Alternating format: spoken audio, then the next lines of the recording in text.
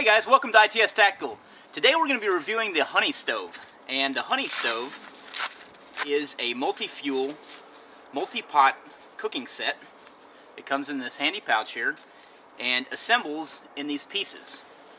And I'll be taking you through this stove today and show you kind of the versatility of it and the multi-function that the Honey Stove brings to the table. Now the Honey Stove is also known as the bee's knees. So without further ado, let's get started. So basically what you have are, divide this up into the pieces here. You have 5 sides, 1 front burner door, and 3 different bases. Well, actually you have 1 base and you have 2 cooking rings. So essentially what this is a hexagon pattern cooking stove that you assemble.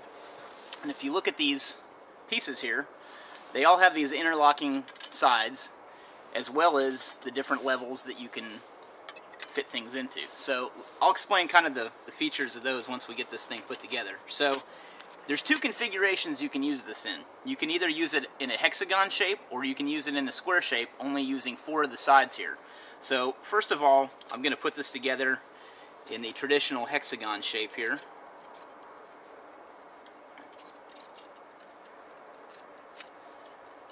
So you've got your 3 sides, and these just interlock, just like so. And what's great about this is it's strong. It's not going to fall apart on you, and I'll show you once we get this together that it does stay pretty sturdy. So this is the base. We're going to insert this in here, and if you look at these sides, there's one side that doesn't have a tab, and that faces the front, which is the fire door, which is where you're going to put your fuel in from. And we're going to insert this on the very bottom here, wrapping the other sides around it, just like so. So there's the base, and here's the fire door. We're just going to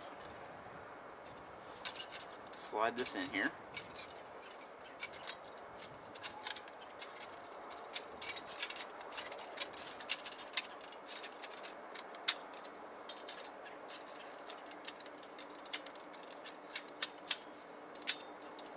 Okay, so now we have our completed hexagon-shaped Honey Stove, and you can see you've now got a space to add your tinder, just like so, and you can stuff it right in there and use it as a wood-burning stove.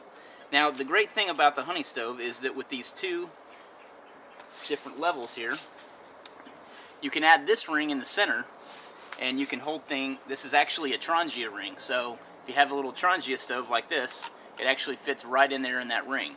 And as I mentioned, these different levels on the side here, the different slots, will fit this piece here, and it will hold this at any level you want within the Honey Stove. So before we get into the versatility as far as the Trangia burner level goes, we're just going to set this up as a wood burning stove and see how well we can do with it here. And then this top ring is great for just setting on the top, obviously, and that just lays right on there. So now you've got a place to set your pots at. This is the cup from the Mini TI cook set, or the Mini Solo cook set, I'm sorry, from Snow Peak. So I've got some water here. We're going to actually give this a burn test here in a minute, but what I'm going to do now is I'm going to add some wood in here.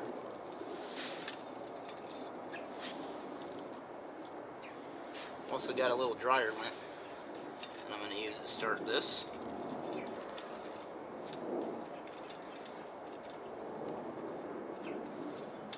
And we'll build this up and we'll get a fire going.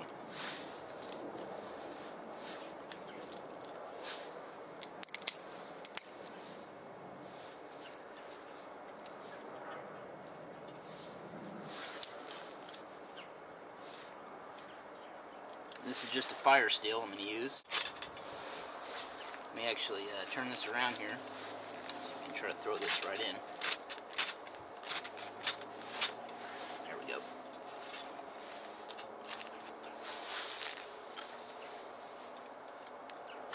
we'll let that get going, and we'll be right back.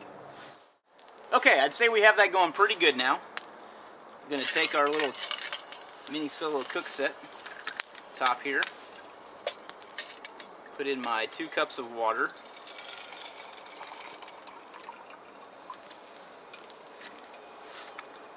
and we will see how long that takes to come to a boil. Be right back.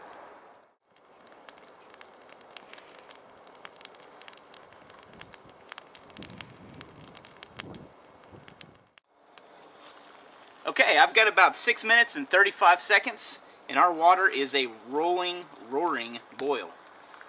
So that's a great time for a little wood-burning stove. So let me cool off this fire. We'll wrap everything up, and we'll get back to telling you about the other features of the honey stove. Be right back. Okay, so now that we talked about the wood-burning aspects of the honey stove, and you got to see it in action, let's put this thing back together and we'll show you some of the other features that it has. So, using the fire door again, and the 5 sides, sorry. I'm going to assemble this again.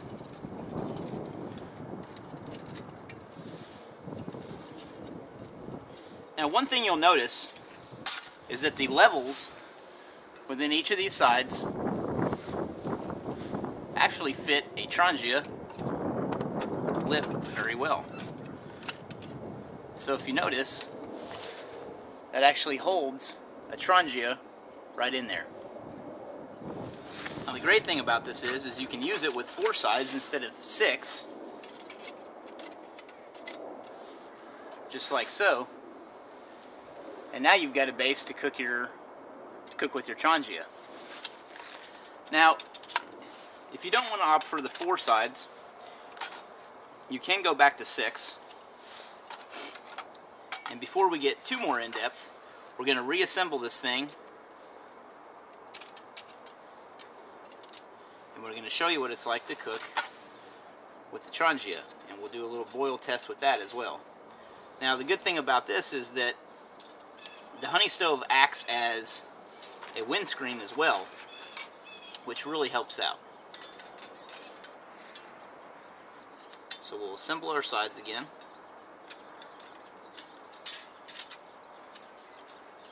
And as you can see, since we've burned wood in it, it's turning a nice honey color. Maybe that's why they call it the honey stove. I'm not quite sure. Put our fire door back on here. And it doesn't matter which direction you start assembling this from. All these pieces interlock very well and easily.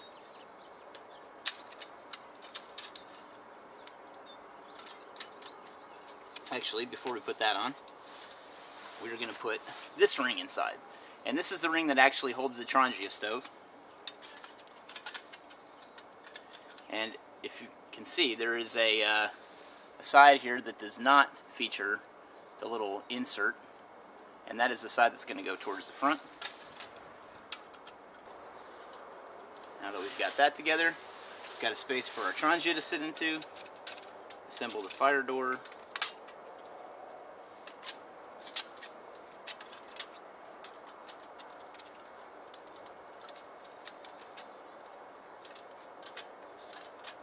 And we're good to go. So now we have a configuration for the Trangia stove right in there. And as you can see, this is a very sturdy stove. It's not going to fall apart on you. I can toss it up in the air, it's not going to fall apart, which is great. We've got our little burner plate down there. Get our Trangia. And what's great about this is that you still have room, even when your Trangia is in, to activate the simmer ring. And on a Trangia, it's got the simmer ring on the top, so you can actually change the volume of fuel or burn coming out of it. So I happen to have some fuel here.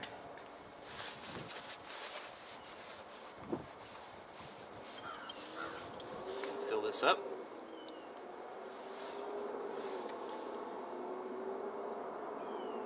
This is actually just denatured alcohol.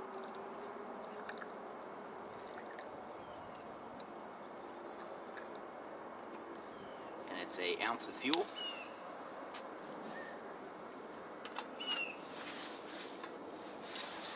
Now you can also use something like the Vargo Triad stove. It's another alcohol stove, or you could use a traditional tin can stove like this, or penny stove, what have you, and that could just be actually set on this level, or you can actually just set it right down on the bottom if you don't have the Trangia ring on there. So let's get this thing lit up, get our water ready. So again, we'll do 2 cups of water.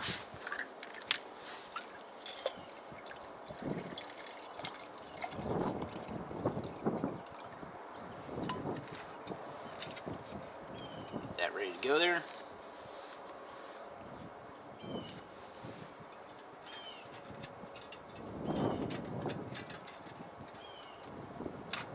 Now, one thing to note real quick about this is that as this gets hot and you've used it for the first time, and the stainless steel that it's made out of gets hot, it's going to warp a little bit. It's going to bend.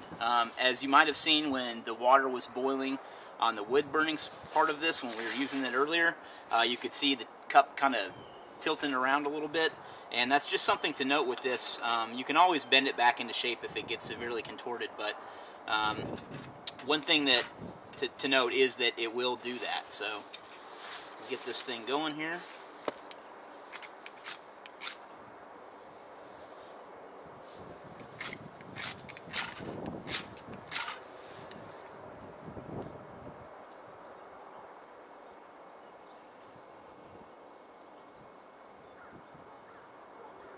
I think that is going.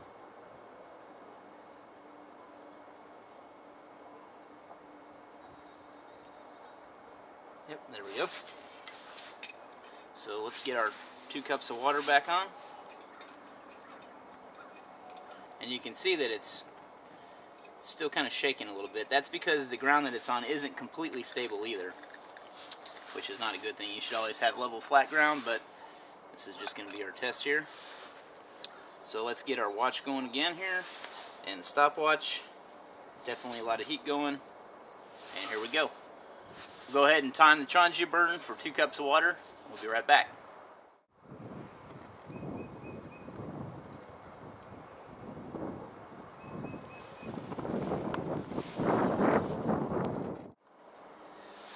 Okay, it looks like we're going to call it at 6:38. We've got a boil going in our water. So this was just a secondary method you can use. You can use the Trangia burner on a level like this to boil your water. And the great thing about this is that it's got even more options than this. You could actually come along with something like a fast fire tab or a S-bit tab, put that on the lower level, and you can actually lower this top grill. So you could place the the top grill a little lower to the where the flame would be on a S-bit tab, a fast fire tab, or even something like a Coke can stove. Now, let me remove this here so that's not too hot. Set that there in the snow to cool down, and we're just about out of fuel there. So let me take this top grill off, and cooling down a little bit. Luckily it's 16 degrees out here today, I believe, so we got some definitely got some cool weather here for it. Now, make sure this is cool. Remove our Trangia. Now, one thing I want to show you too is if we can take off, it's amazing how fast this cooled down. If we can take off the fire door here, I'll show you some other configurations we can do with this. So if we remove the burner ring here, and we stick this back together, put our fire door back on here.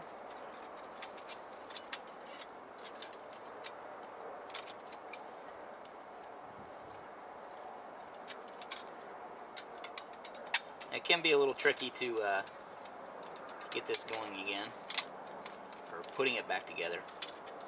I think it gets easier every time I do it though. So now that we have our basic wood burning configuration set up again, as you can see here, what we're going to do is I'll show you some options using tent stakes, small diameter tent stakes, or even a piece of tin foil. I'll show you how to make a shelf for something like the Vargo Triad or even our little penny stove here. Now if we take, I've just actually got some heavy gauge wire instead of tent stakes, but you can use those little small titanium tent pegs or tent stakes to do this. Now if you look at the configuration on the side here, what you've got is these small little cutout holes in each of the levels. And what's great about those is that it not only enables you to put the level, or I'm sorry, the grill ring wherever you want, you can also insert your stakes right in here, or your wire, like in this situation. So now once you have your wire in, it makes it very easy to come along with something like the penny stove and place it directly in there. Just like so. Now, of course, if you don't have flat ground, it could fall off, but it does give you an option to put those in there, as well as something like the Vargo Triad alcohol stove. You can set that right in there as well and cook right on there. Put your top ring back on, just like so, and get your pot going again just like that. And then another option, toss that back out, instead of the wire like this, you can actually take a piece of folded tin foil and shove it right into those slots. Extend it through the other side, and you can bend it down and create a shelf for yourself, just like that. And with that shelf, grab your penny stove again, set that in there, and burn right on that. Or take that Vargo Triad again, and burn on it just like that. It obviously helps if you have stiff tinfoil. I just used a piece of tinfoil. I folded quite a few times, but it does the job. So essentially, the Honey Stove is a very versatile stove. You can take it from its hexagon configuration like this. This is with all the pieces that it has in it, this ring, and everything here, including the carrying case, you're looking at a total weight of about 13 ounces. Now, that's close to a pound, which, you know, may not fly for some people. So what you can do is actually just take 4 sides. So if we drop that bottom ring out of there, drop a side, we can actually reassemble this with those 3 sides. Grab our fire door,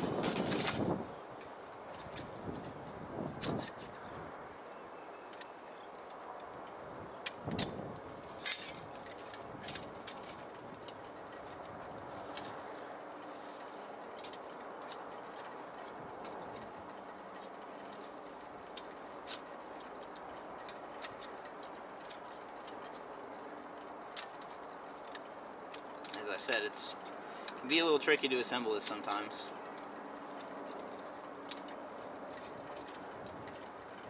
Alright, so you got a square configuration now.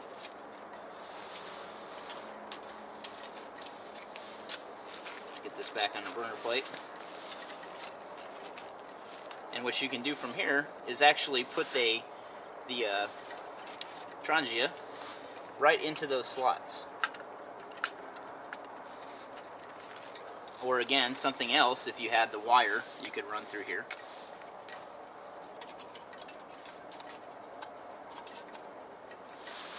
And you could set up your stove just like so, with the Trangia burner right in there.